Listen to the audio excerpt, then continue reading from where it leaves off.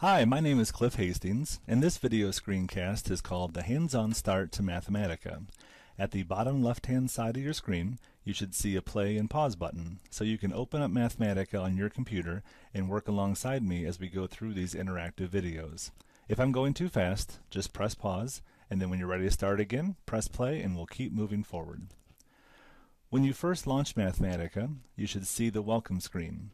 And from here you can create a new notebook by clicking New Document and selecting Notebook from the drop-down menu.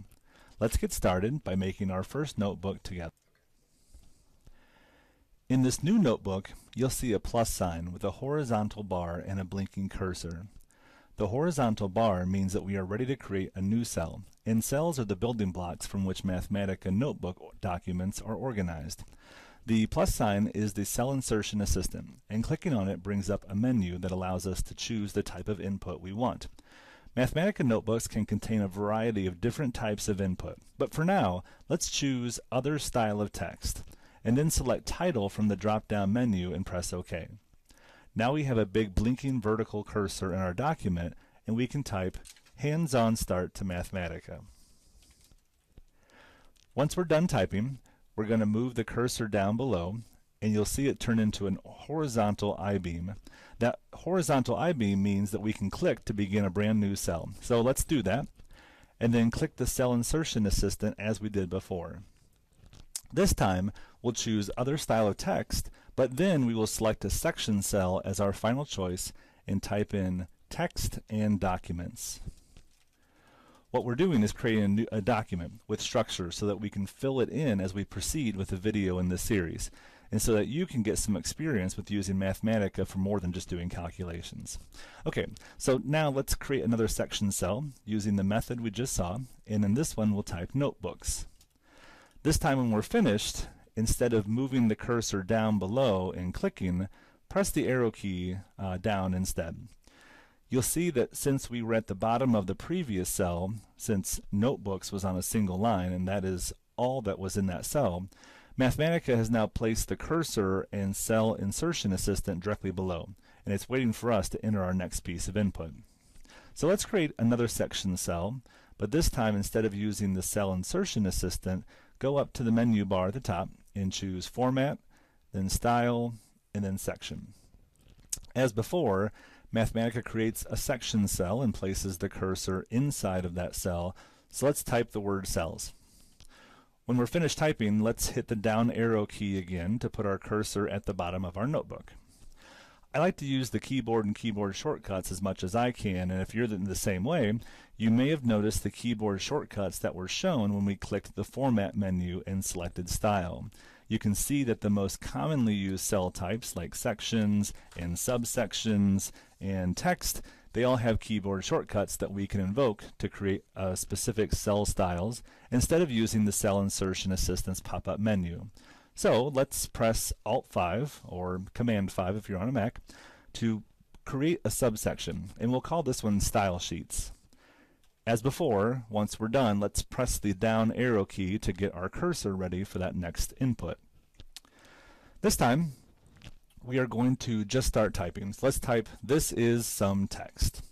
Mathematica recognizes that we are not typing in any Mathematica commands, so it suggests that we might want to convert what we've done into a text cell, a section cell, or freeform input. For now, let's just choose text cell. Now that we've built up our notebooks with some cells, let's look at the right-hand side of the window. Here you can see various sets of brackets, which indicate where the cells begin and end. You can also see that the cells are grouped together. For example, there is a bracket for cells and a bracket for style sheets. And to the right, there is a single parent bracket that encompasses both of them. And further still to the right, there is a very large bracket that encompasses all of the cells in our notebook. The different cell styles in Mathematica follow a hierarchy, so that section cells are dominant over subsection cells, and subsection cells are dominant over text cells, and so on. One of the great features of this hierarchical structure is that the cell brackets can be double-clicked to hide or show contents that may be contained below. For example, I can double-click the parent cell bracket for cells to hide the material below. When I do that, the parent bracket gets smaller, and it also puts a small little triangle on the bottom of the cell bracket to indicate that there is some material that is hidden. When I'm ready to show that information, I can double-click that cell bracket to expand its contents.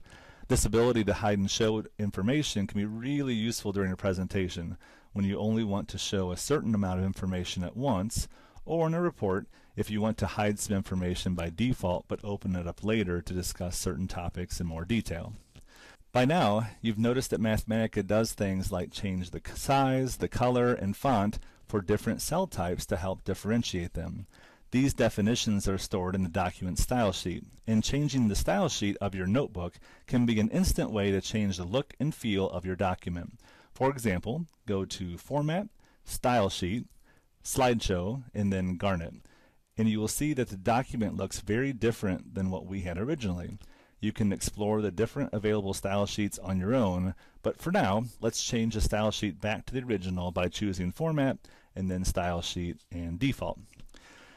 Besides the style choices provided by the style sheets, we can also customize any particular piece of text that we would like and using the same sort of formatting tools you are already familiar with. For example, let's select the text for style sheets and then choose Format, Text Color, and then Blue, and then Format, Size, and 36 to make it much larger. Maybe we decide we don't like the way that looks and we want it to see how it looked originally. So instead of trying to choose the right size and color, we can select the text again and choose Format and then Clear Formatting. And that will remove all the changes we made and return the cell back to the default style choices made by that style sheet. Now that we've learned how to create and format our notebook, we'll use the next video to take a look at how easy it is to get started with our first calculations in Mathematica, thanks to free form input, point-and-click palettes, and use of the Wolfram language directly.